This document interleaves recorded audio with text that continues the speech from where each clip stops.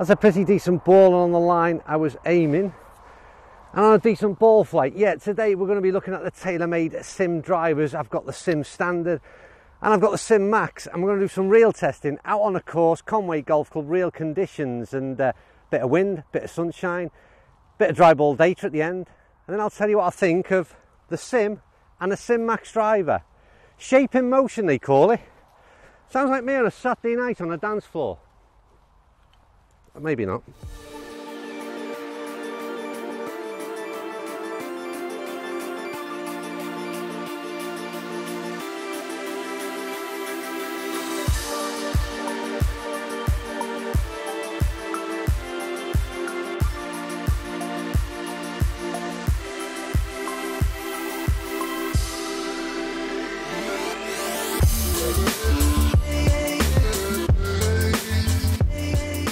Yeah, so it's a Sim and a Sim Max, and quite a big story, and like I mentioned at the end there, Sim stands for shape in motion. But what does that mean in terms of technology? What does that mean in terms of bold marketing claims? And ultimately, what does it mean to an average golfer? Well, first of all, let's see what TaylorMade are saying in terms of what spec is inside this club, this 2020 driver.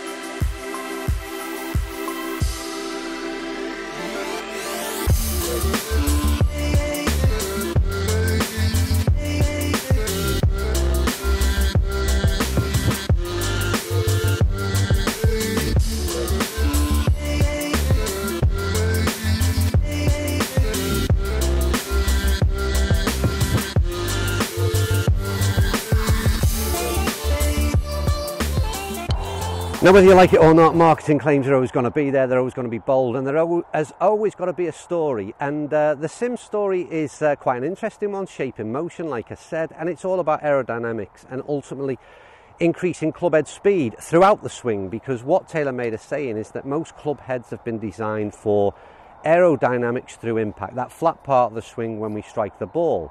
But ultimately the club head travels in a number of different positions before it gets to that flattened out part of the swing. And what Sim has been designed to do is be more aerodynamic throughout that whole swing and ultimately produce a faster club head speed, faster ball speeds, longer distances, everything we want from a driver. But does it do that? Well, we'll go out on the course and we'll test it, as I've said, and I've hit a number of different golf balls in a number of different positions, in a number of different conditions, and none as nice as today. It's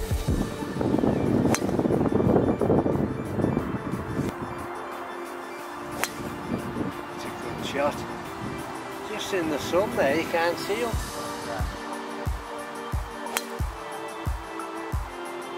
Good one. Very good, that one, eh?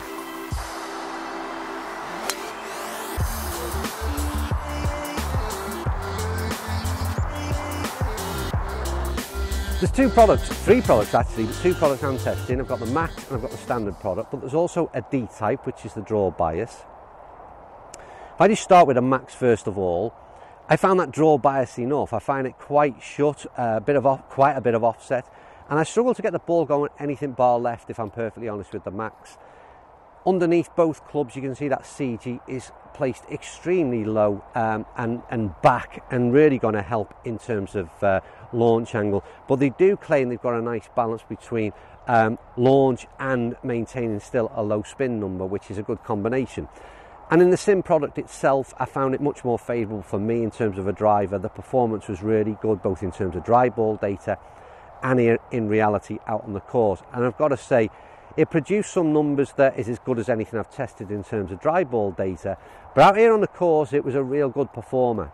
Played out in a wind just a few days ago, and it really got the ball motoring. It really goes off the face quite hot. Really impressed with this, I've got to say. Just talk about the looks though, because the one big deal I've got, I think underneath shelf appeal, first of all, I think it's a bit of a Marmite product. I actually think it looks, I like it. But I do think it's going to split opinion. I think it looks as though it's well made. It looks as though there's a bit of effort gone into it. And yeah, I think it looks pretty decent. I love the colouring. But it's from the crown where things are quite a bit different. If you look at the ball at address, this is something that I struggle to get my head around, because they've used this kind of gloss outer rim on the crown, which I don't know what it's been done for. It's kind of like makes the club head look a little bit smaller, but also changes the shape and almost elongates it a little bit.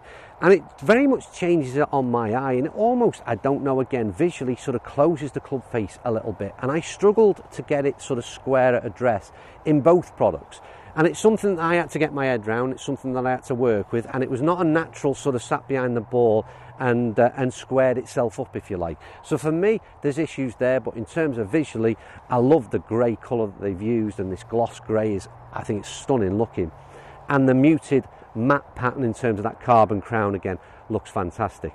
In terms of twist face, we've seen it all before. We're expecting fast ball speeds across the club face. But as ever, you know, I mean, it's your swing that ultimately will determine performance. And I think if you look at the first clip I filmed at the start of this video where I talked about finding the fairway, I hit 4 balls off that same tee with both drivers. 2 found the fairway, 2 found the rough. They were okay, to be fair, but ultimately, don't forget, our swing will determine where these balls finish up. And there are no magic wands still. In terms of the shafts, I tried a few different shafts in both heads, and I've got to say it's a real important thing, and highlighted the difference, because the hazardous smoke shaft in the standard Sim product performed really, really well for me. And this Fujikura Ventus shaft, which I've heard very positive things about, it just didn't work for me. But I think it really highlights the fact again that you've got to be trying out different shafts, and you've got to be custom fit for these things. Overall performance, like I said, from trying it on the fairways, from trying it in terms of dry ball data, it performed. And I'm going to talk about the Sim products. That's very much the one that I focused on. It was as good as anything I've tested in terms of dry ball data, and out on the course, to be fair. It's going to be top end in terms of price. They've really gone in again. 479 I think is the list price, so it's top end. They ain't going to be pleasing people with that kind of price tag. All I would say, if you're in the market for a new driver, if you want to spend 500 quid, it's right up there with the best that I've tested. I can't argue with that. For me, on a personal level, there's a few little nuances in there which I'm not 100% comfortable with, and mainly that one looking down on it from above in terms of the crown. Performance though, I can't argue with it. It did really, really well indeed. So like I said, if you're looking for a driver, then give it a go. Right, that's me done and tested. I'm going to do plenty of head-to-heads, because I think ultimately shape in motion has got to be put to the test. And we need to see how that compares to other drivers, how it compares to previous models. And then we'll determine whether the marketing claims from TaylorMade are right or wrong. And there's only ways to do that, and that's dry ball data, I'm afraid. Anyway, it's a gorgeous day down here at Conway Golf Club. I'm going to carry on hitting some golf balls. And thank you as ever for watching. And I'll see you all soon if you don't get too bored of these product test videos, because there's a ruck of them going around at the moment.